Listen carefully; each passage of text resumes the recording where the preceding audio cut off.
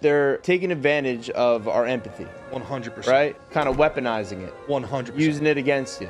They're making a the weapon fact that out of the best part of it. we do have a heart, and we do want everyone to feel okay, but it's just gone way too far. Because it's lucrative.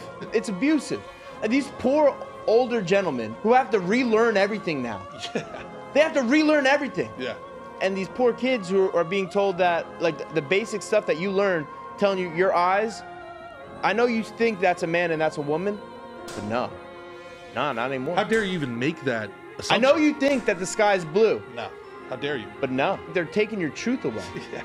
In the world, there's truth and there's lies. Truth is good. Lies are bad. Yep. There's a constant battle being waged. They're trying to make you believe more lies. No doubt about it. Yeah.